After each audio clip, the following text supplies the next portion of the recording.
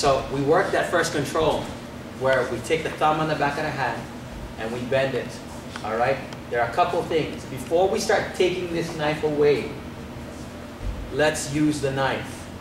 If he punches, yeah, maybe I want to go like this. And you know what's good about that, right? No fingerprints, right? Right? You hear me say that all the time. No fingerprints. What happened? Officer comes in. What happened? I don't know. He started stabbing himself.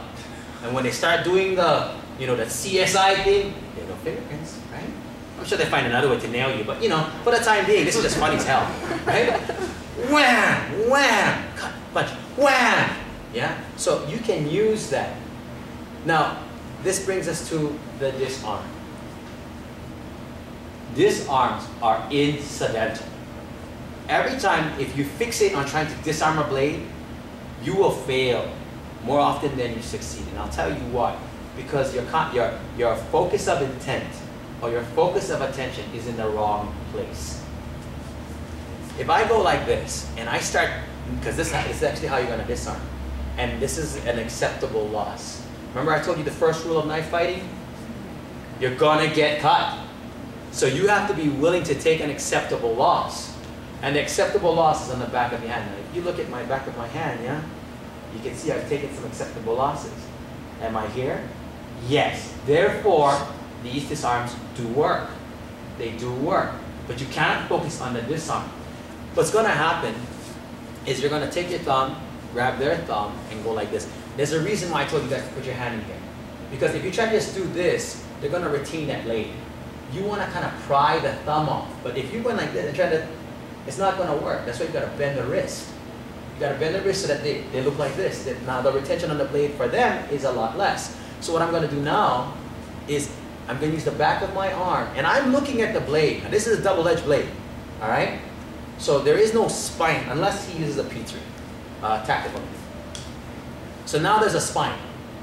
In that case, I would hit the spine with the back of my, because safer, right? It would be safer. But since he's using a dagger, which is dual edge, I want to hit the flat. That's why blade orientation and sensitivity is so important. So the disarm actually looks like this. So if I'm focusing on this, what will happen is that I'll forget stuff like this. And life is not fair. It never is.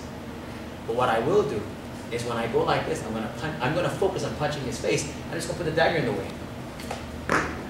The focus of punching him in the face incidentally disarms the blade.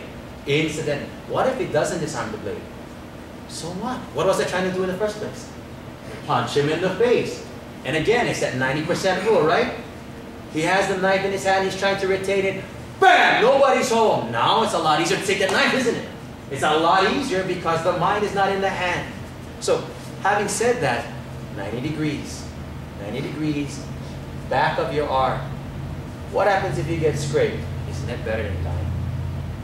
Isn't it? If you take a cut here, and I have, if you take a cut here, and it goes through the tendon, you cannot pull a trigger. You cannot dial 911, you cannot scratch your head, because the tendon that closes your hand is right there.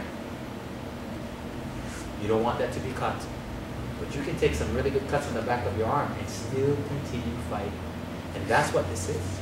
This is about retaining the ability to fight.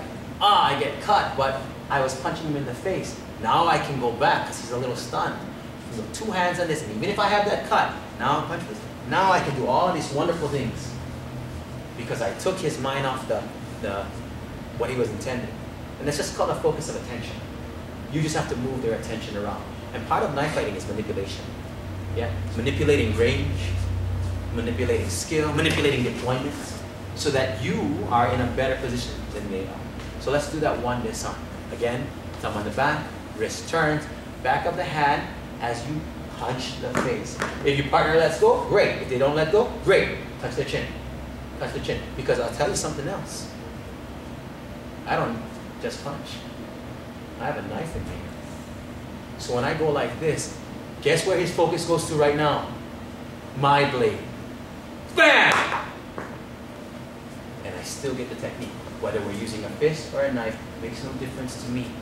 What makes a difference is whether you walk away from the knife. Let's go ahead and do that.